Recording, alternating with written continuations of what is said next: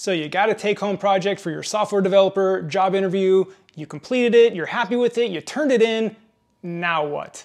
Well, as you may know, completing the project is oftentimes just part one of this interview. Part two is when you get on the phone with a company or whoever's hiring you and you talk about your project, right? You discuss it, you answer questions about it, you walk them through it. So that's what this video is about. I'm gonna go over some common questions you may receive in the second part of the take-home project interview where you get asked about it. Now I'm an iOS developer, so some of the examples I use are gonna be in that field, but they're general enough that you can apply it if you're a web developer, game developer, Android developer, etc. Now this video is an excerpt from my iOS developer take-home project course. In that course, we run through the whole process, right? I've done 15 take-home projects in my career, so I created a brief, based on all my experiences, and we walk through the entire process. We kind of simulate it step by step and build the app. And again, this video is at the end of it where we talk about what questions you'll get after you've turned it in. For you iOS developers out there, the course is done in UIKit and all the UI is built programmatically. So if you're interested in that, check out the link in the description. On to the interview questions.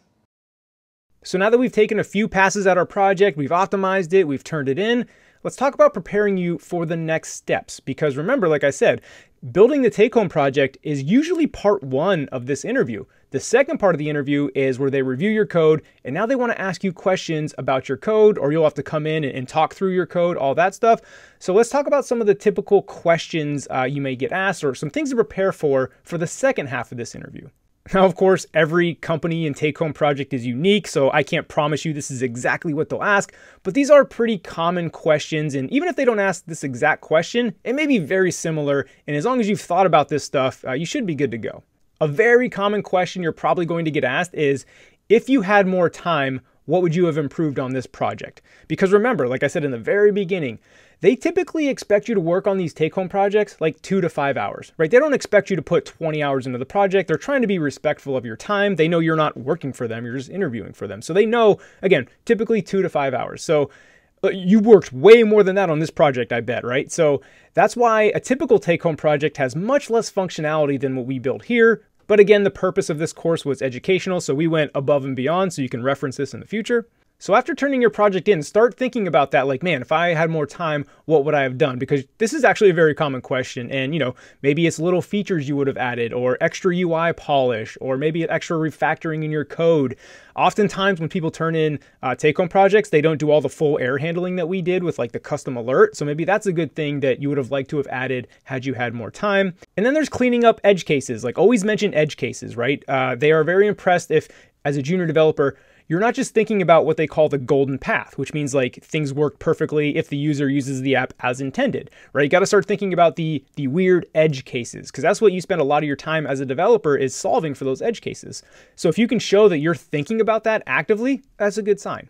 A good example of an edge case in our app specifically that could be fixed is our search functionality on our follower list VC. So say you're searching for a user and you just type like the letter D, and you still have like 30 followers that have the letter D. So you can scroll down a bit. Well, now when you hit the bottom of the scroll, we're going to bring in like the next users and reload that, but that doesn't really jive with the search. So you can see that's kind of a edge case little bug that we didn't really consider on our first time through.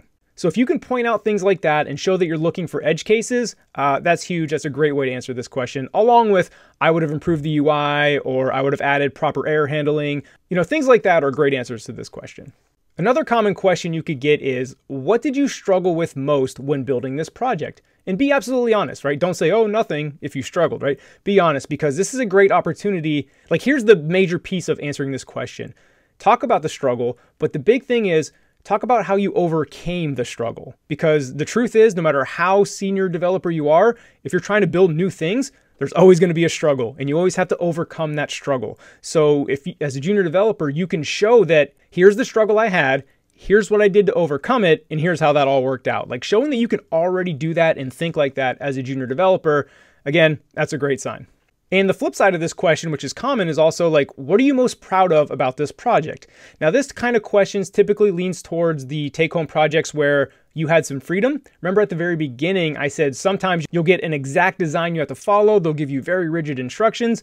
So in that case, You may not get this "what are you most proud of" question because you had to basically paint by numbers. However, in the case of this project where we had to come up with our own design, we had a lot of freedom. If you get a take-home project like that, you're very likely to get asked, like, what are you most happy with this project, or what are you most proud of? So like in our case, like I like the design we built. I think it's very sleek. And also I'm very happy with how we implemented Diffable Data Source, which is a powerful new API, right? I had to learn something new that not many developers have had a chance to play with yet. So answers like that are great to like, what are you most proud of? And another type of question you may get is they may ask, why behind your implementation, like a specific implementation. Like maybe they would say, why did you choose to implement Diffable Data Source instead of the normal data source, right? And it's not so much that they disagree with your answer. They want to hear you talk through your reasoning, right? And this is kind of a way to catch people that just like follow a tutorial, copy paste code that don't fully understand it, right? They typed it and it worked. So they're like, okay, good, right?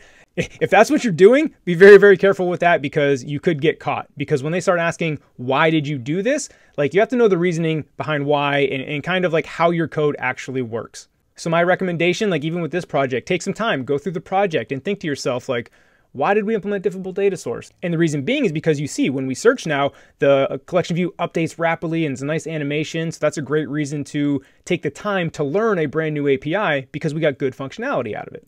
But again, take some time to review the code. Make sure you understand that the big principles that are going on. Again, it's all explained in the videos. And if not, check out the comments.